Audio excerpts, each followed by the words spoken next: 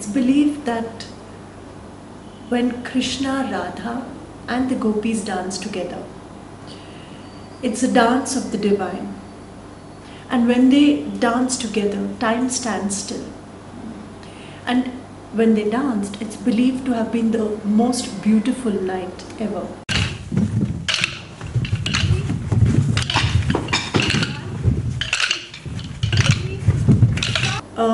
We've tried to give a modern interpretation to Raas Leela, holding the sanctity, holding the traditional aesthetics of the piece. 5, 6, 7, go.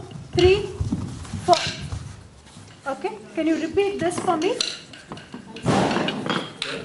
5, 6, 5, 6, 7, go. 3, 4. 3, 4. 3, 4. 2. Okay.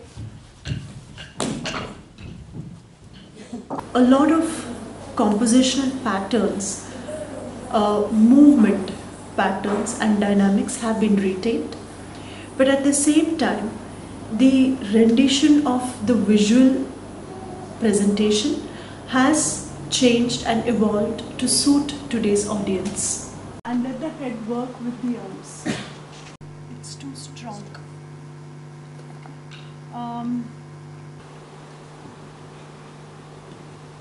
Varsha Luka. Go with the steps. After this piece has actually been, the creative process has taken 7 to 8 sessions, and with 19 dancers coming together and working every single day for a couple of hours, it's just been pure magic, and it's a moment to enjoy and learn and cherish for all of us who are involved in this, in creating the act. So we've thoroughly enjoyed it.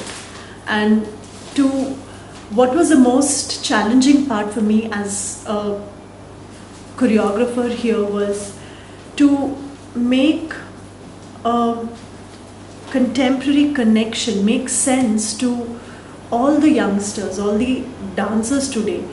Help them find a modern connection, keeping a traditional source alive.